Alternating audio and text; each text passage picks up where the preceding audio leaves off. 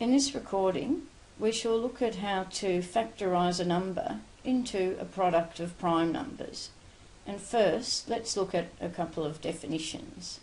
When we talk about a factor of a whole number, it is any whole number that the original number is divisible by.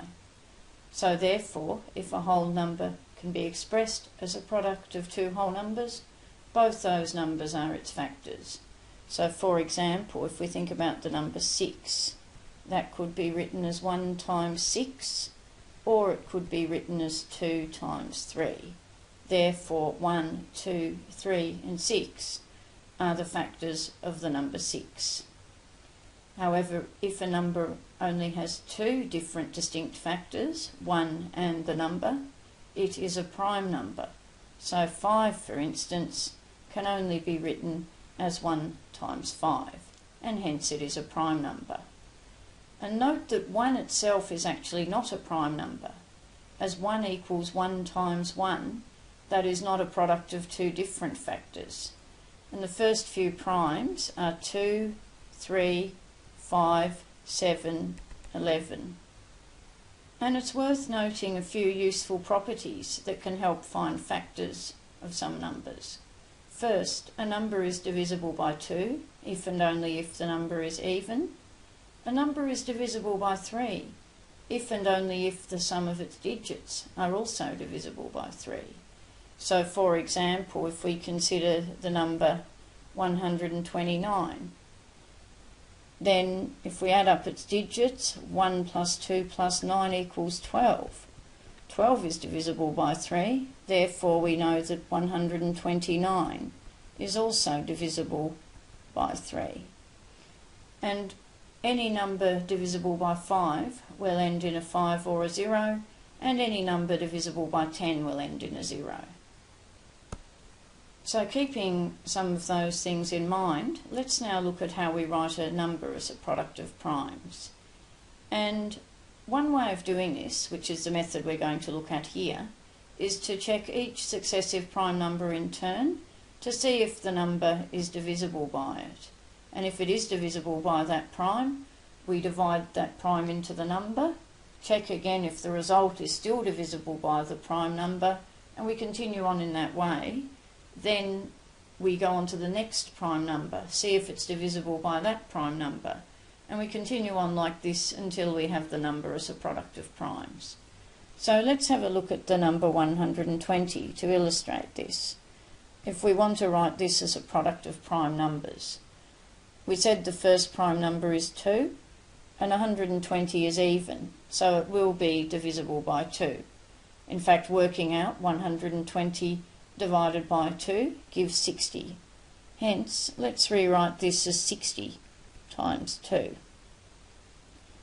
Then 60 is also an even number. That's divisible by 2 again. So dividing 60 by 2 gives 30, so that 120 is 30 times 2 times 2. 30 again is an even number and divisible by 2. In fact, 30 is 15 times 2, and that's also all still multiplied by 2 times 2 over here.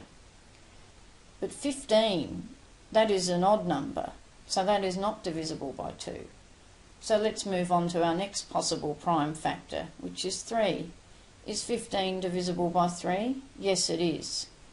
In fact, 15 is 5 lots of 3, so that gives 5 times 3, times 2 times 2 times 2. And 5 itself is a prime number. So that means we now stop, as we now have written 120 as a product of primes. Although we could, if we chose, also instead rewrite it 2 times 2 times 2. That could be written as 2 cubed. So that would also be an alternative way of writing 120 as a product of prime factors.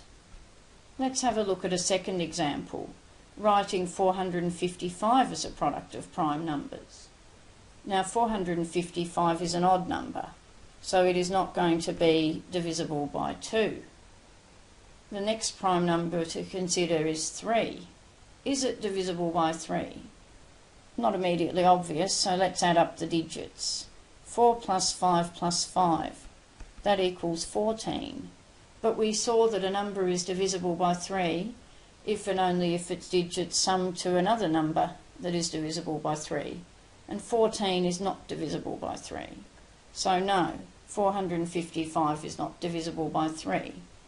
What is the next prime number? 5. And 455 will be divisible by 5 because it ends in a 5. In fact, we can work out that 455 divided by 5 gives 91. Hence, 455 is 91 times 5.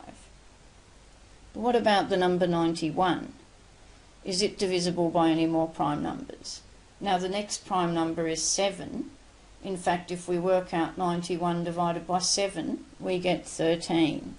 Therefore, 455 is 13 times 7 times 5. And 13 is, in fact, a prime number. So that would be how we would write 455 as a product of primes.